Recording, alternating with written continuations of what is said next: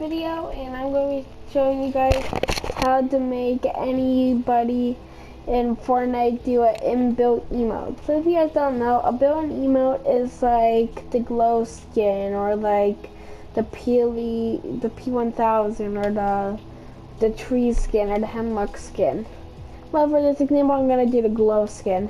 So what you want to do is have the glow skin, and then for this glitch you have to have save the world. So if you don't have save the world, then you can't do it. But then you just go to save the world, and with the brand new update for save the world, you're allowed to like choose any character or back bling along with your pickaxe and wrap and emotes and stuff like that, and save the world too. So now we are actually allowed to use skins, which is kind of cool. But then what you want to do is go to your locker and then choose any skin. It could be, and it can't be another skin that has a built-in emote. So for this example, I'm just going to use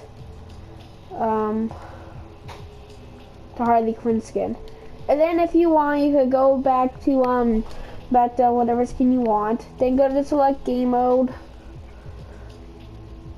This might take a while because like for some reason this just takes a while to like go back to go from like battle royale to save the world, then save the world to battle royale.